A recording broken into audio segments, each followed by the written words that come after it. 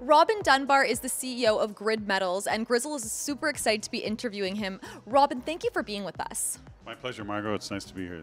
Now, mining is hard, complicated, and expensive. Why are the opportunities in lithium so exciting that it's worth overcoming these obstacles? Well, you know, lithium's really the metal of the future. Fantastic uses in the EV and energy transition sectors, and there's a tremendous opportunity in the development of lithium deposits in Canada right now. Interesting. And do you think lithium buyers are finally starting to value sources of supply that have lower emissions and are in more stable jurisdictions? I don't know about that. I would say that they're valuing sources of lithium that they can get their hands on that are reasonably priced, that are in North America. I think the ESG considerations are there, but that'll maybe factor in over the longer term. But if you're producing lithium that's low carbon, that's better than high carbon for sure. And what do you think the opportunities or value is in operating and fundraising in Canada versus the US or other jurisdictions?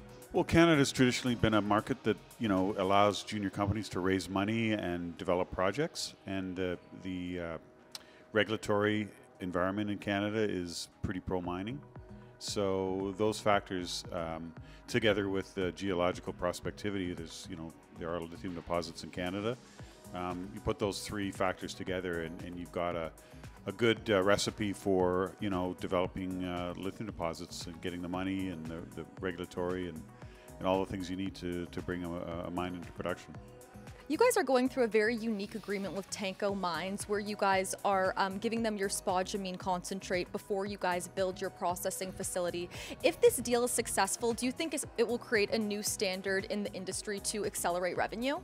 Well, it's a model that the Australians have used extremely successfully, and the market really seems to value projects that can come into production quickly. So when you're not building a concentrator plant, which can be $150 million capital expenditure, and that gives you kind of a much shorter timeline to production.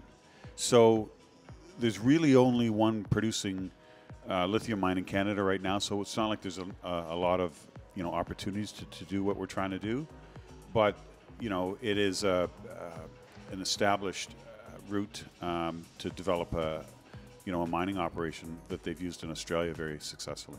Lastly here, I just want to ask you, what are the opportunity for nickel versus lithium assets, and are there ways of leveraging the infrastructure to mine them in similar ways? Yeah, we think so. The base metals is a little bit different. We hope to grow our nickel deposit much larger than it is now, so that's going to be a project with some scale. We're going to have to put in a concentrator for that. That's going to be a longer timeline to production. But the lithium and nickel projects are really on the same footprint, and so a lot of the infrastructure, roads and power, and your workforce, a lot of things, there should be real economies of scale. So that's something that we're looking at, and we're even seeing that in our exploration. We have the same exploration team, and we go to the same sites and split the core at the same location. So yeah, we think over time, we'll show people we're in a really good mining area, and we got a lot to do there, and we're well set up to do it. Well, that's very interesting, and thank you so much for taking the time to speak with Grizzle today. Definitely a lot to think about. That was Robin Dunbar, the CEO of Grid Metals.